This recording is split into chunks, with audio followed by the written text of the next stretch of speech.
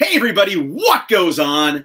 And welcome to Disavowed Action Figures. It's not live at 7:05. You might be thinking it is, and I'm just really late tonight. This is not live at 7:05. This is a new series here for Disavowed Action Figures. Disavowed Action Figures X-Files. That's right. If you saw my most recent toy hunt last night, you know we started a new series here on Disavowed Action Figures on YouTube, where we're going to do a rewatch of X-Men the Animated Series. The show that created us all into the good little geeks and nerds that we are. The show that probably is the reason why we spend all of our money and all these great things that surround us in our toy rooms and collection rooms. So essentially, the way it's going to work is every week, hopefully, we're going to progressively work our way through from episode 1 tonight all the way to episode 76 at the end of the final season. And again, a lot of this is to do with the fact that we do have the upcoming Disney Plus series of X-Men 97. And I personally wanted to do a rewatch, and I thought, what a better way to do it than to share it with all of you. So first of all, my main goals with this is to have fun. You know, I want to encourage interaction. I want everybody to come and hang out. It'd be awesome if when I announce what episode is going to be next, that you all go back and watch the episode. No, we're not watching it live on air because I like my personal things and I don't want the Mickey Mouse house to come and take those things. So we'll not be watching the episode on air. We'll be discussing the plot, characters, best moments, sharing screen grabs, basically summarizing the episode. If you're new to this channel and you haven't even watched X-Men the Animated Series, what a better time for you than to jump on board right now than to actually come, hang out, and basically get that background heading in to provide context to that sequel series coming out on Disney Plus. My second favorite thing about this show is the fact that every week we're going to have a different guest host with us. I'm really looking forward to and very excited to basically talk with other collectors in the community about this show, about what it means to us personally, because again, it really has shaped us into the people we are in many, many ways. And I found in watching older episodes that it really basically, you know, made me the person I am in a lot of ways because they were challenging me at a young age to think about very complicated societal issues. We'll talk more about that moving forward. But before we get started, our first ever guest here on Disavowed Action Figures X-Files is the one, the only, the great, the guy who gets there to the aisle before you do, Art G. Art G, how are you doing, sir? What's up, Tim? How are you? I'm doing well. I'm doing well, man. I'm excited to have you here tonight. Thank you so much for being generous with your time and working into your busy schedule to hang out with us tonight, buddy. Yeah, of course. No problem. It's X-Men. I mean, of all things. X-Men's my bread and butter. Damn. It's all back there. That's my thing. I loved the show as a kid.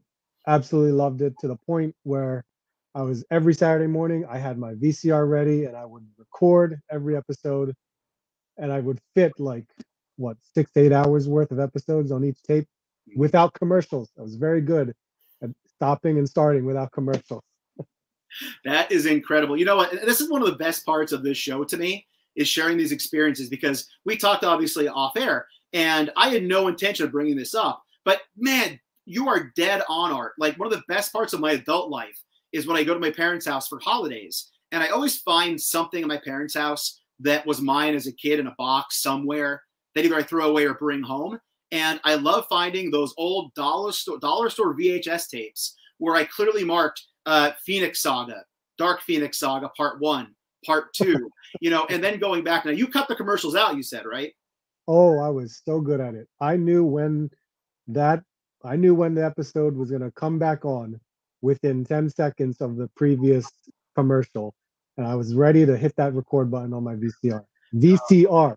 My VCR. For anybody watching at home that isn't in their 30s or 40s, a VCR is a device that was used in the 80s into the 90s before DVDs to capture different moving pictures. But you know what? I appreciate your efficiency with your videotapes. But as an adult, when I pop those in now, I like that I actually recorded the commercials because the commercials are just as much fun as the actual episodes. That is true. That is true. As much as, you know, I had like little bits and pieces of commercials left throughout some of the episodes. So seeing some of that, I was like, oh my God, look at that old toy or whatever. But yes, this is a VHS tape. There it is.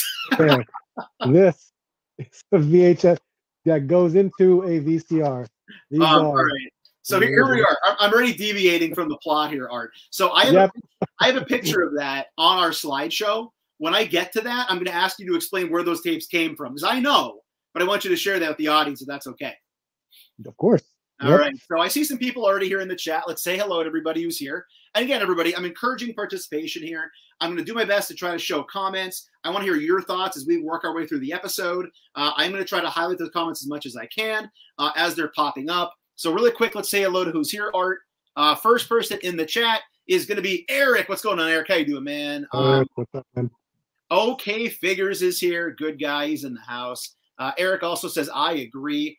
Greg is here. Bum, bum, bum, bum, bum. Greg's in the house. Bum, bum, bum, bum, bum. There it is. I had to get that tone right. NJ Tree is here. What's up, Dan? How you doing, buddy? Matthew Becker is here. I hate how Morph just disappeared at the start of the show. Oh, we'll talk about Morph. Don't you worry, right, Art? We will talk about Art. We're talking about Art. We'll talk about Morph. Greg says, how is it already Art G o'clock? Not yet. 8:30 is my time, not 8 o'clock. Ratface is in the house. What's up, James? Killing it with those reviews as always. Six Packs and Nick Nax is here. What's going on, sir? How are you? Greg also says X-Men, the animated series, only primetime cartoon premiere. We'll talk about that too. And it was on one of my favorite holidays, Art. Four Feathers is in the house. What's up, Four Feathers? How you doing, sir? Radical Toys is here.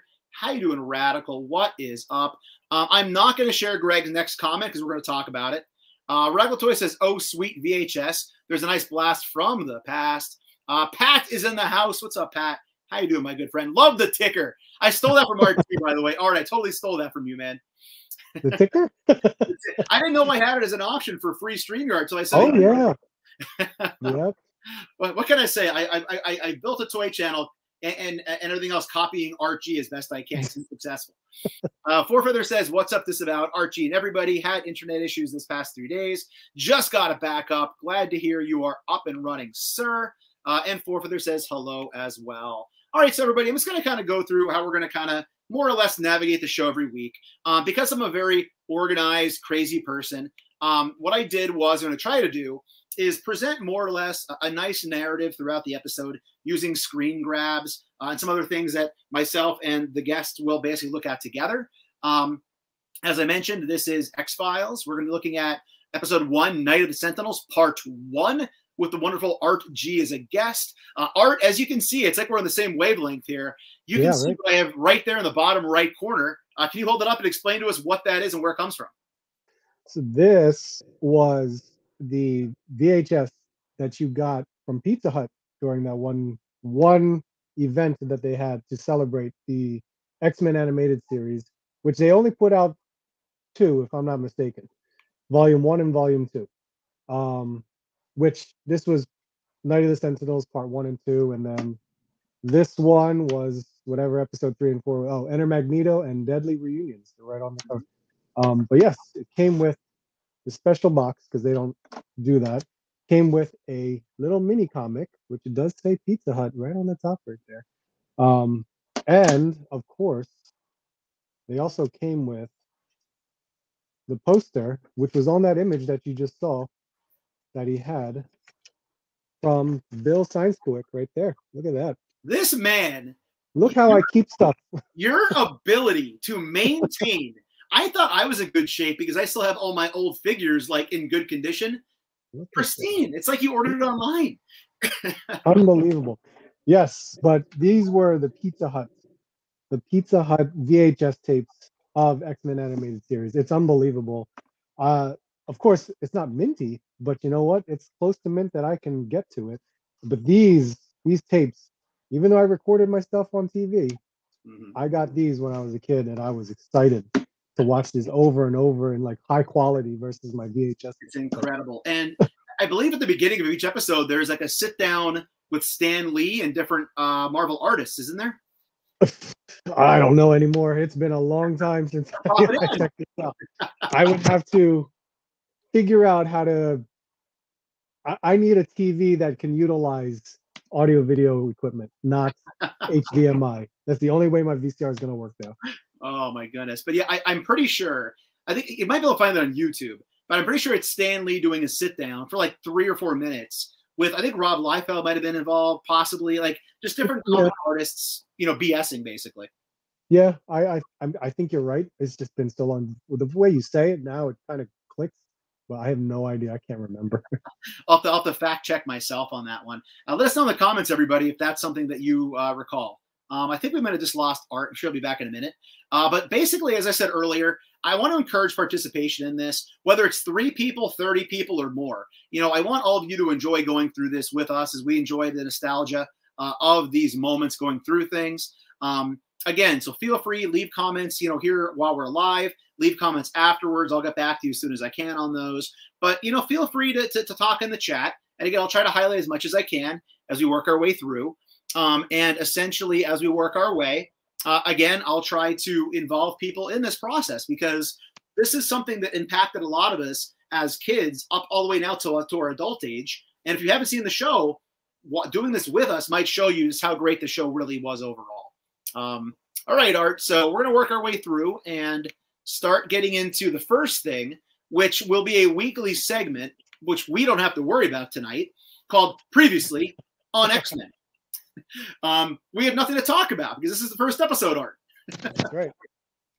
So just in the event anybody hasn't seen the show before, meaning X-Men the Animated Series, Previously on X-Men is going to be an opportunity for the people on the show to basically, me to reflect and give you like a 2-minute summary what we talked about the previous week.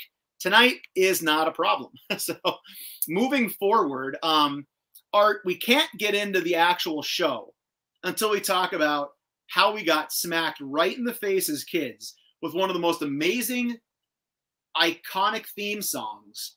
And then obviously our introduction to the entire team. Art, reflect a little bit about when you watch this introduction, how you feel, and just what it means to you.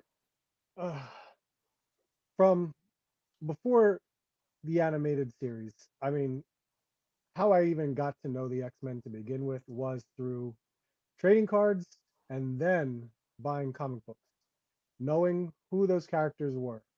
And to finally see it in an animated show and seeing my favorite characters displayed in motion, basically, and seeing the cast of characters that's going to be on this show, all displaying their individual mutant powers, just something that makes them unique to begin with this crazy song, which at first you're just like, okay, but then you get used to it and you just start singing along with it.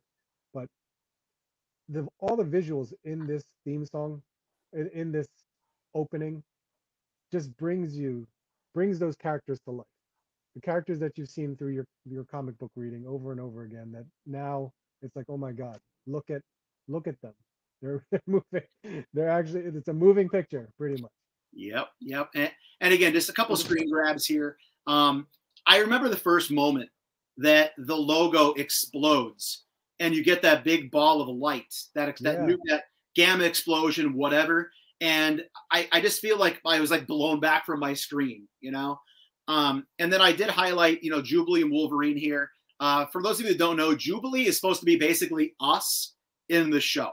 Jubilee is that perspective character that you are more or less meant to be in the show, that she's learning about the things we're learning about as we watch. And then also Wolverine, which I wanted to add, very interesting fact. Wolverine, probably being the most popular character on the show, doesn't appear in episode 1 till almost 11 minutes in, which is kind of crazy when you think about it, that he's the cash cow and they held him back, and brought him in later on. But yeah, Art, I completely agree with your sentiments. Like the song, I mean, to this day, I hear that song and it makes me happy. What can I say, But did you think Wolverine was their cash cow? I think as far as all the X-Men are concerned, I would think at the time he's probably the most popular character on the show. Because he wasn't for me. That's really? The thing. Yeah, he was not for me. Of course, I'm a Wolverine fan, but I never looked at him as one of my favorites on the show. But he always had some great episodes, but that's just how I felt.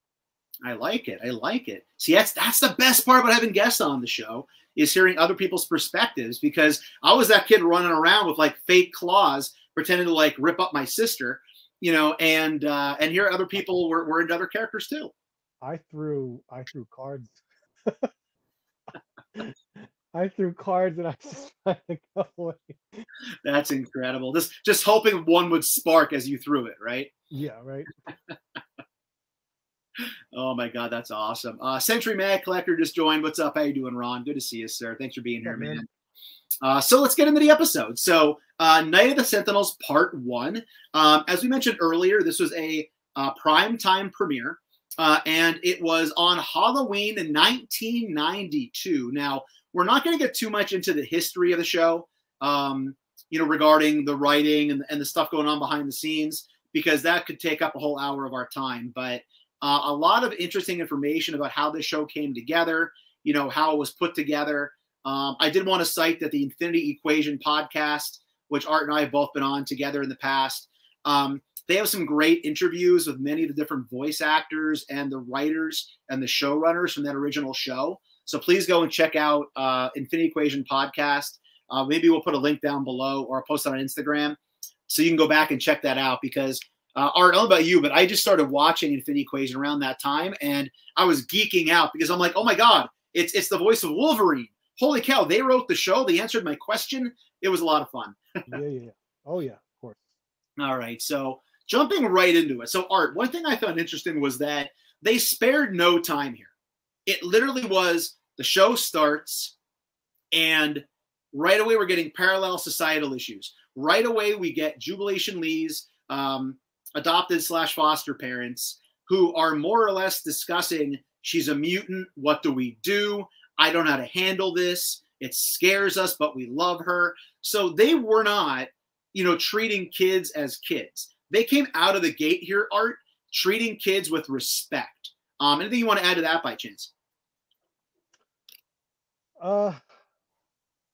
Well, it's funny because for Jubilee being us as the audience, I mean, going through as a kid in school and things like that, just trying to find my way to fit in I guess all right, I'm gonna throw this out there, but for me as a minority, I looked at Jubilee as like, okay, that is similar, because no matter, even in school, I was always trying to see what I could do to fit in, or at least, you know, just keep to myself and not draw any attention.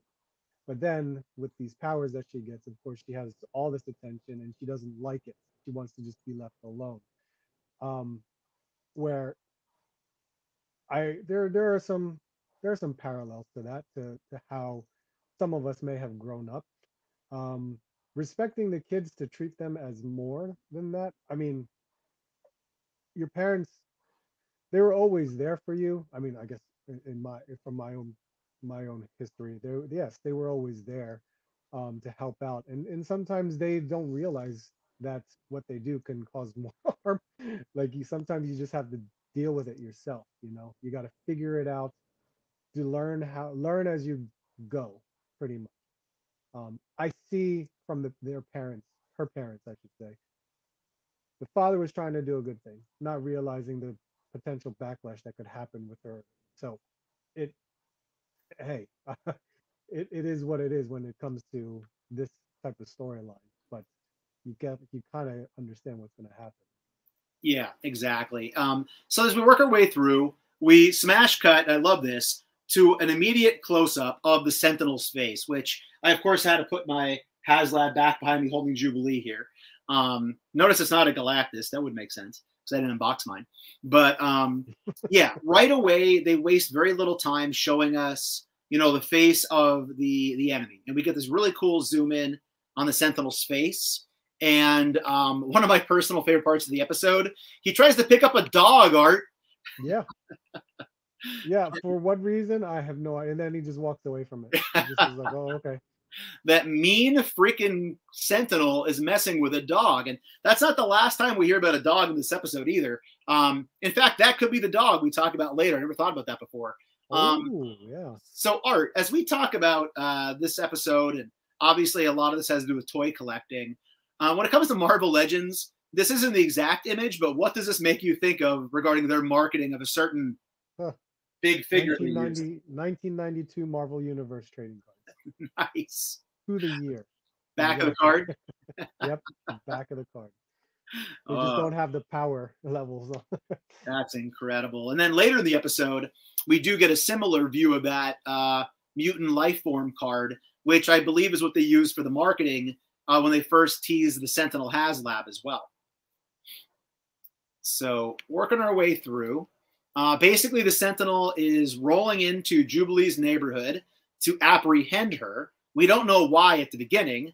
However, she was upset. She left the house as she heard her parents talking, and she goes, where? The mall. And of course she goes to an arcade. Right. So here we're introduced to one of our first moments, Art, where we have a citizen who is essentially mistreating another citizen based on the fact that she is different and she's a mutant. And more or less the quote here by the arcade owner after she fries the machine is, we don't want your kind here. And again, just going back to that thought process that this show was not messing around in regard to treating kids and saying, we got to talk about some really difficult concepts here.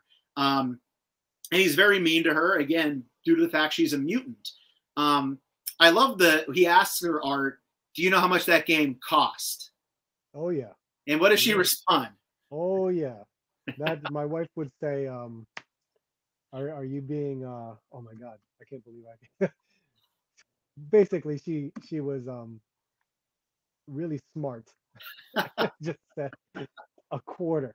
A quarter. I love it. At the end, we'll share our favorite lines of the episode. That's up there. That's a good one. I also had to throw in a screen share.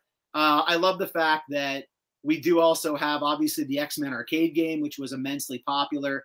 Ironically enough, based upon Pride of the X-Men, not this show, which is a pilot of an X-Men cartoon. It's on YouTube. Go check it out if everybody doesn't know about it. But yeah, it's very cool that given 1992, where else would a kid go when they wanted to have some fun and blow some steam off, but an arcade? So definitely like that. So while she's at the mall, of course, she has her first run-in with other mutants by literally running into Rogue and Storm, who I must say were dressed to the nines to go shopping here, Art. Hell yes. The fact that we saw those two not in uniform. Yeah. It's like, what? Look at that. Well, they're not in uniform. They're just dressed as regular people. Yep. And that was always great to me. Just because comic book wise, I'm like, you normally don't see them in regular clothes unless they're in a certain.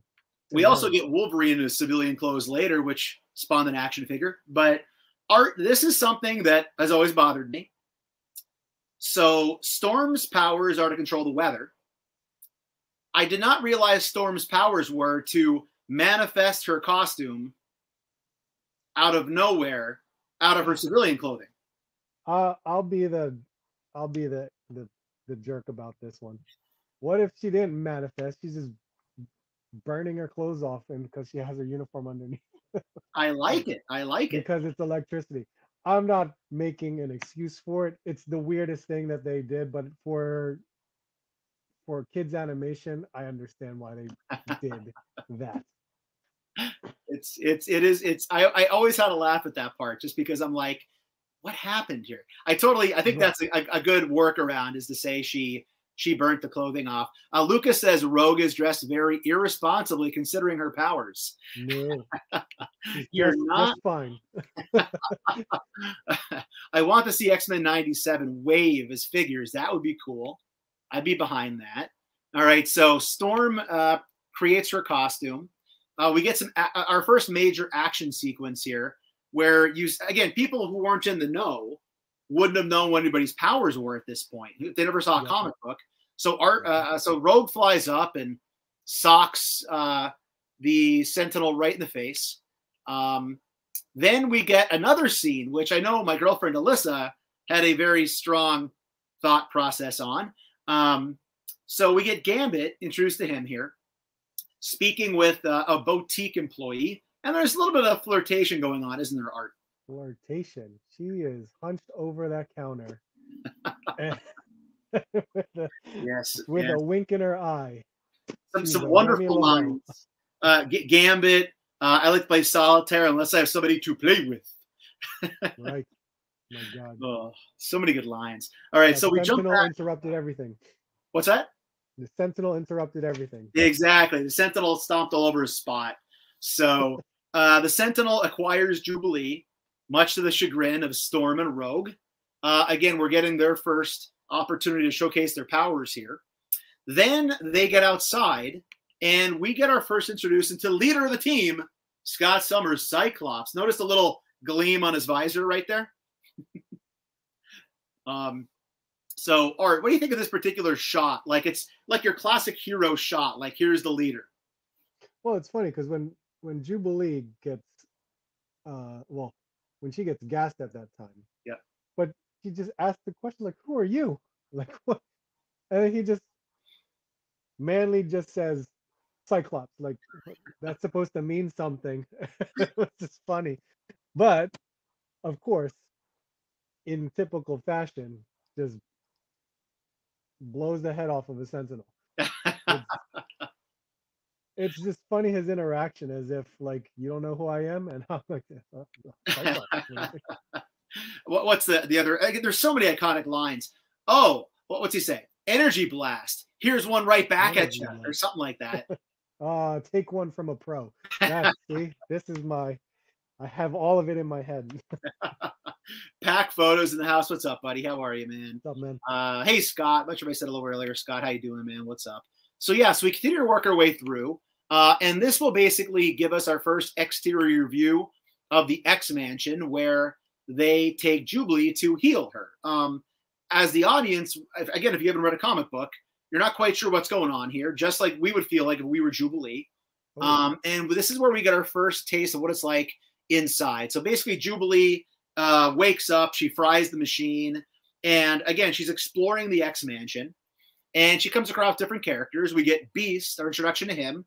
No, I didn't put this picture up wrong. He's hanging upside down, mixing chemicals. We'll talk about that later.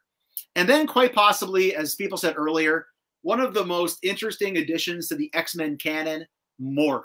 Art, what a great character, Morph. Right. Morph was a great character. Of course, he was a character I was unfamiliar with, but to see a shape-shifting power in animation, I was just like, oh, he's a shapeshifter. He's like, and he's on the X-Men team, you know? I was like, okay, let's see where we go with this. But he's wearing the Strike Team suit, and that's what was like effective to me. I was like, oh my God, look at that. He's got the uniform on. Yep. That definitely hits at home. That's awesome. And we also do get a cameo here. I didn't put it in the cameos at the end, but we get Senator Kelly here, who we know later on will be a very important character in the show, which at the time most of us wouldn't have known. But he obviously will be a very important character moving forward. Oh, yeah. It's like they knew how to sprinkle him in right in the beginning, so you kind of recognized him throughout. 100%. I had totally forgotten they took that Sentinel head home. So yeah, they took back the head. Jubilee sees it, freaks out. Of course, the telepaths realize she's gone. But Art, they don't notice she's gone due to their telepathic powers. They notice she turned the monitor off. Well, of course. You know what? I guess is their telepathic power always on? And to be honest, it's kind of like I had that same thought. I'm like, you would think that a person running around, first of all, and whatever's going through her mind, you would kind of pick up on that. But then again, you know, I agree. Lucas James, shots fired. He was glad that Morph, dare I say, kicked the bucket later on. So here again, we continue to meet more of the team. We get our first introduction to the Danger Room, and Wolverine and Gambit are having a nice little fight in there. Jubilee, earlier in the episode, having been saved by Gambit, wants to protect him. So Jubilee kind of gets involved and decides to, you know, take a shot at Wolverine, and they'll get a good laugh at his expense here, which I kind of thought was great. This brings us into one of the more serious conversations, Art, where we're getting more exposition, where basically Jubilee is like, what am I? What is a mutant? And Storm goes into the entire thing with her. And again, this is, yes, Jubilee learning, but it's us, the audience, being explained to regarding what is a mutant, what is the school for. So again, a very important moment in the show here, Art. It was. And it was very beach-worthy. I mean, Storm basically says, we're here to learn and control our abilities, pretty much. But then she throws out, like, for the benefit of mankind. I mean, and then to me, or as Jubilee, it's kind of like, for what purpose? Because if it's for the benefit, and then she follows up with, well, then why do people hate us? Yep. It's kind of like because of the whole, and then of course Storm just, people fear what they don't understand, and that's still is life now. Yep. What people don't fear, people will fear what they don't understand, and it's funny how they don't want to understand. They just want it to go away. Yep. So there's a lot of life lesson stuff there. Exactly. And that was one of the best things about this show. Like you're being taught life lessons, and you're being taught to be understanding through the lens of these characters. So we get the real bad guy revealed here. We get Gyrick for the first time. He essentially uses the parents to try to find where she is, as he wants to find out who the X-Men are, because they were revealed for the first time at the mall, saving her. Jubilee, really not good at not getting gassed, gets gassed again. And then we get another important moment here where Cyclops is essentially providing the context to us about what the purpose of the X-Men are. You know, questioning whether or not Xavier's plan for them to infiltrate the mutant database is the right thing for the team to be doing. Chucky basically explains it's something we have to do. It's an important mission. And what I really liked, Art, is this introduces us to the first moment of the adversarial relationship between Scott and Logan. Yeah. Yep. For me, I know that my limited reading of getting comic books, because I would have to ride my bike for God knows how long to get to a comic book store, and whatever X-Men comic book I could get, I'll pick it up. Now, any banter between Cyclops and Wolverine was very minimal from my reading, from what I did pick up. So watching it here, I was like, oh wow, look at these two are constantly constantly fighting with each other, and showing this was kind of like, because when you think of team as a kid, he's your team leader. You're going to always listen to the direction of your team leader, because as kids, whether I was playing soccer or baseball, I knew I had to always follow the direction of my coach or like my team captain. And Wolverine just being like, F you, man, I'm going to do what I want to do. Yep. And obviously that sets up a lot more for the show regarding, the future love triangle with Jean and everything else. Our first look at the Blackbird. So they do take off in the Blackbird. Again, just wanted to touch on this. More kind of adult tones. We get Rogue kind of as they're walking toward their mission, explaining what it was like the first time she realized she could not have physical contact with other people. And again, just really explaining out to the audience that, much like Spider-Man, great power, great responsibility. Here, great power can also be a curse. She has the abilities to take other people's strength and powers, but yet she can't experience physical touch. And I really like how in this opening episode of the series, they're giving us a little bit of a sprinkle of the background of basically every character as we work our way through. One of the better lines, Art, Wolverine, comes back to help, and he's like, trail ran dead. Got bit by a dog, too. But I never thought about it. Was the dog that he got bit by, was that the one that the Sentinel tried to pick up? That's a good theory. It's possible. He's running around now, considering the Sentinel probably knocked him out of his fenced area. So the strike team's working its way in. Their goal is to break in and destroy the mutant files to stop the Sentinels from tracking down mutants. And near the end of the episode here for episode 1, they see a convoy rolling in. And Rogue with other iconic line. Cyclops, you look more nervous than a long-tailed cat in a room full of rocking chairs. Yeah. I think I've used that in my life at some point as an expression.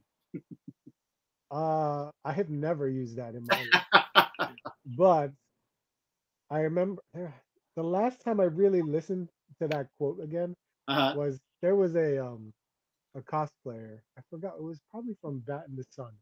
If you watch some of his YouTube stuff, there was a Rogue cosplayer, actress, I should say, and Mhm. she used that a lot because she looked just like Rogue pretty much, and that's always where I remembered it from before the X-Men animated series because she used it all the time. That's incredible. This basically, the team works its way through. Wolverine senses the ozone and notices that there's beams. They all kind of get across those surveillance beams. And I believe Morph's exact expression is clear sailing from here. And then we end the first episode with a tease where it shows us, the audience, that behind that closed door is a room full of armed guards. And we end with Storm's hand touching the doorknob to unlatch that door, presumably walking in to get lit up by this army of people inside. And that's the end of the first episode. They leave us on a cliffhanger. Yeah. So what I did want to take some real moment here to talk about, my girlfriend, having never watched this, watched it last night, as I mentioned. And she was like, hey, did they do this really cool computerized credits at the end every episode? And I had to think about it. And I loved this as a kid, Art. But they only did it for like part of the season, I think. I feel like they only did it for the first season. Okay. Because I'm pretty sure it was just for the first season. And I liked it too, because computer generated images like this were were brand new. Brand new. Because remember when Spider-Man animated series used this type of technology a little bit in their stuff, or the reboot cartoon, if you remember that. Man, That was reboot. animated. I Yeah. mean, we could do So an hour. We could make this into a 2-hour show if we really wanted to, with all the rabbit holes we can go down, Art. right, but seeing that because it's X-Men, it's kind of like, wow. If this, like, in my head, it was like, I hope they make a video game. You know. Yep. Oh my goodness. So many great comments, everybody. I've been trying to show them on the screen as we work our way through. I'm seeing a lot of people mention the Genoshan episodes. A lot of great cameos in this show, which actually brings us into our cameo section, which we are going to add one to the list that Art had noticed and I forgot about. So every week we'll point out significant cameos because a big part of this show was showing there's a larger universe around it. And the writers weren't always allowed to include certain characters, but they got around it by showing little bits and pieces, which we'll talk more about. Yeah. Here we opened up with Sabretooth as a big tease for future episodes. We did get Cannonball on a monitor. And then Art, there's another character as well, right? Yep, Domino was on the monitor before Cannonball during that whole thing where Jean says these monitors are on. So yes, that was Domino was first, then Cannonball, then the news reporter. Gotcha. So again, when you watch these episodes, it's not the kind of show where you can look down at your phone. Like nowadays, when I'm watching something, I'm looking at my phone, whatever. You can look away and miss something really cool in a split second watching this cartoon. Art, as we kind of close out the first episode of X-Files, we have some questions to go through. So I'm going to put you on the burner here. So you're going to answer each question first. All right. I can do all of that in one shot. All right, Art. Go first. So at the end of every episode, we're going to ask our guest for the favorite character, their favorite quote, their favorite moment, and then at the end we'll discuss our closing thoughts. Art, the floor is yours, sir. So, as minimal of a part she had in this episode, Rogue, of course, is one of my favorite characters. To have her, of course, being introduced in this show, she was dressed up in regular clothes, perfectly fine, and then, of course, nailing a sentinel pretty much. Mm-hmm. Then, when it comes to it, the favorite quote and the favorite moment in the episode was towards the end, because where she opens up, kind of like a therapy session of how she realized what her powers are, but at the same time, how her father completely disapproved of her. And her emotion her emotion that comes out in her words, stating the fact that I wanted to kill my daddy, was just like, it was that, I guess, powerful enough that that hatred from her father in her to have her run away was because that was her dad, you know. And Hmm. me coming as a father myself, when I have my daughter, if I ever said anything like that to my daughter, and it, and now of course I completely disowning a person like that, that's Yeah, crazy. But right. for Rogue to do that, to run away for the mere fact and have that emotion against her father because of how her father treated her, for the fact that she's now a mutant, is unbelievable. Hmm. And she opened up like that on that episode, was like, wow. Now as a kid, it's kind of different because you don't really think about it like that. But as an adult, in this animated series, she just said, I wanted to kill my father. That's okay. You're gonna say that on a cartoon. And that's why I was like, Rogue is so many different levels in regards to um, her character development throughout this series. And this Yep. first one, that's one of my favorites. Closing thoughts on episode one. It's amazing on the introduction of the characters that you get so far.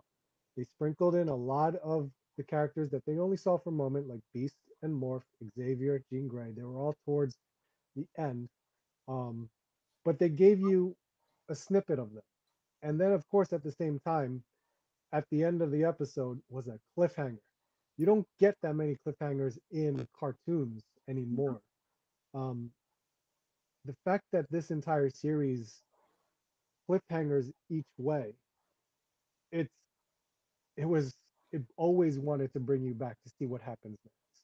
Kind of the way anime does. I know you don't watch anime, but still, I just thought one of those things that this good storytelling is happening when we were back in the 90s. We're just watching them as kids, wanting to see what was next. This first episode was great because it just introduced you to a cast of characters that you don't know anything about, but you want to know more about them because they put these real life kind of scenarios of how you would go about as a kid and what can you do, Hmm. how can you go through it. Now, of course, this is all, you know, sci-fi technically, but still, you can kind of relate to some of this. There's Hmm. parallels. Yep. I completely agree. Great points, Art. And again, definitely just the ability to connect with these characters and these serious emotional issues and feelings just that they're expressing in episode one. And as the series goes on, being that it's episodic, which also wasn't a regular thing in cartoons, to be episodic and lead into those episodes, like you said, not many cliffhangers in cartoons. It allowed for each episode to, as we move forward, focus on some characters. So there's times in future episodes we don't see many characters on one end of things, but they focus more on Rogue or on Wolverine, and it's just a wonderful part of the show. But as far as my favorites at the end, my favorite character, because he isn't around as long, is going to have to be Morph. You mentioned the shape shifting. This is evil Morph, unfortunately, but we'll talk more about that later. I love, again, the jacket. I love the look, the X-Men Strike Team gear. Favorite quote, I don't want to get it wrong. There's so many, but it had to be Beast for me when he's hanging upside down and Jubilee's watching him and he's mixing the Erlenmeyer flasks or whatever they are. And he goes, would not be good if these mixed together and exploded. Be very disconcerting. Disconcerting, yet provocative. Provocative. And what's going through Jubilee's head, seeing this giant blue monster in a lab coat mixing things together that might explode. So that's my favorite quote. Favorite moment, I'm going to kind of do what you did and kind of morph into one. I really thought it was cool seeing Morph on screen, going through his power set, replicating characters, replicating Jubilee. So that was neat. And just closing thoughts, Art, I agree with everything you basically said. It's a great series. Just a lot of serious moments in it, which they're trusting kids to be able to go through and understand that. And ultimately, I'm looking forward to talking more about the show in the future with the audience and with our guests, and just kind of having fun with this and seeing where it goes. I'll be honest, everybody. Will we get through all 76 episodes? I don't know. If I did one show a week, Art, for 76 weeks, I'll be a slightly older man by then. Yep. You got to do it now. You exactly. cannot take a break. You cannot take a break. But it's something I'm looking to do, and we'll have fun with it for as long as we can do it and kind of go from there. So with that said, again, typically we're going to shoot to be a little less than probably 35 minutes tonight, with it being the first episode. You know, obviously I had to go through some upfront information to share with the audience. Art, as always, sir, I'm honored to have you on with me anytime. I love sharing time with you, sir. Please tell people watching where they can find you, what your socials are, and what your upcoming projects might be. Of course, you can find me here on YouTube under Art G. I'm pretty sure it's the first one that will pop up if you do a search on it. You can also go into ArtG_collection on my Instagram, where you can find any toy hunts that I have, possible toy photography, or any kind of like diorama stuff that I might want to do. So you can always check me out there. Plus, you can message me there on Instagram as well. Any upcoming projects? Yes, there are some things in the works. Trying to do some more figure reviews, trying to change it up a bit, trying to do some little things here and there. At the same time, I have quite a bit of, I don't know. What do I got? Oh, live streams on Mondays. But I'm trying to keep the schedule. Like Tuesdays, Saturdays are toy hunts. Live streams are Mondays. Anything else sprinkled in between, I will definitely try to do. That's awesome, Art. And again, please, most of you already are, but if you're not subscribed and following Art, please do so. I've said this before, Art was a major influence on me starting my YouTube channel, being a fellow Pennsylvanian, and just Art's always been great helping me out, kind of build out my channel and my content. So I thank you for all of your mentorship over the years, Art. As far as I'm concerned, most of you know me on the channel already. If you're not following me at Instagram at Disavowed_12, please check that out. Again, we're going to try to do these weekly. I'll be honest, the night might be different each week. I'm really trying to work with different guests. I'm trying not to go and cut in, go live against other people's live streams. I apologize, tonight being the first episode. I unfortunately did kind of butt in a little bit over Jay Shot and Matthew. I'm sorry, guys. I know I talked to you about it already. But a lot of very fun, cool guests coming down the road. They're going to hop on with me. Typically, I'll update it over at Instagram, letting people know who the guest is going to be. Obviously, what episode is going to be covered is the next episode. So I really like everybody, if you're going to watch and hang out, if you have the opportunity to watch the episode ahead of time, feel free, come hang out in the chat and kind of share this with us, everybody. So with that said, thank you all for watching so much. If you're new, please consider hitting that subscribe button. It's free for you. Doesn't cost you anything. Helps grow the channel tremendously in the march to 4,000 subscribers.